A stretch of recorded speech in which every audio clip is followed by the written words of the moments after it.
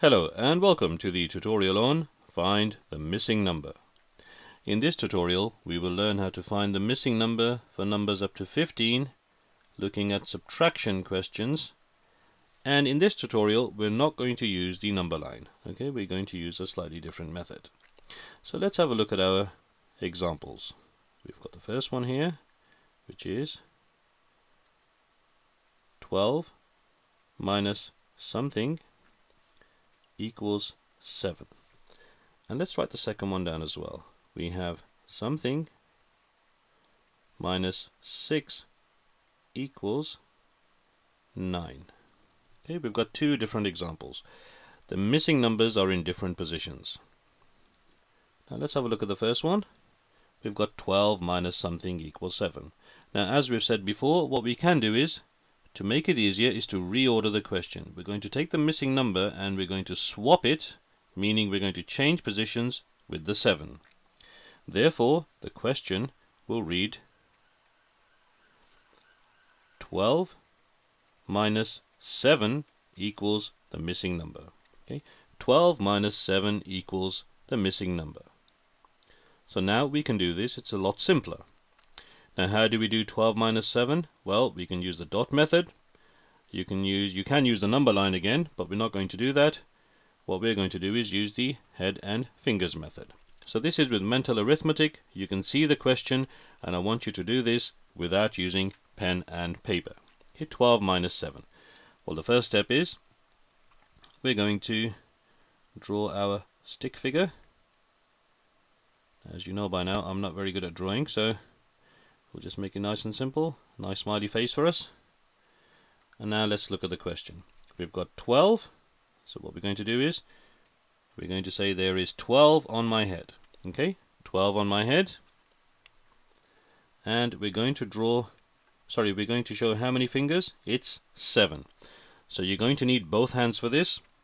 I want you to hold out all the fingers in one hand. That's 1, 2, 3, 4, and 5. And then with the other hand we have to keep going 6, 7. So you should be holding out 7 fingers. And now all we do is we start at 12 and we count backwards. Okay, we're subtracting, so we're going to count backwards. So count backwards with me from 12. We've got 11. Now each time you do this, close the finger. Okay, 11, 10, 9, 8, 7, 6, 5. That is our answer, 5. 12 minus 7 is 5. Now write this in the original question. We've got 12 minus 5 equals 7. That is the missing number. It really is that simple. The hardest part, actually it's not the hard part, it's just understanding it, is to reorder the question. Now let's have a look at the second one.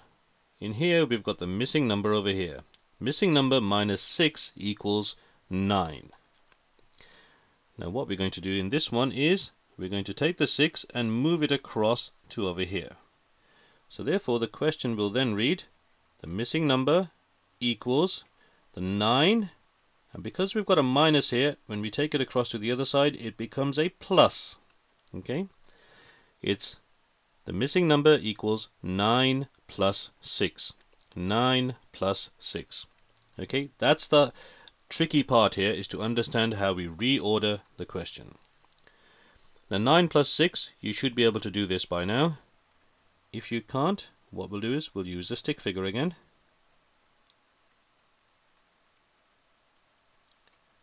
Okay, imagine this is you or me. It probably looks more like me than you. Okay, we've got 9. So I want you to say this. I've got 9 on my head. I want you to put your hand on your head and say there is 9 on my head. Okay, and now take your hand back and we're going to show how many fingers. It's 6. So we've got 1, 2, 3, 4, 5. So all the fingers on one hand, and one more is 6. And now what we're going to do is we're going to start at 9, and this time we're going to count forwards, not backwards. It's plus. Count forwards. Okay, count with me. 9, 10, 11, 12, 13, 14, the last one is 15. That is our answer, 15. 15 equals 9 plus 6. Look at the original question. We've got 15 minus 6 equals 9. Now I'm doing this with the head and fingers method, okay, with the stick figures.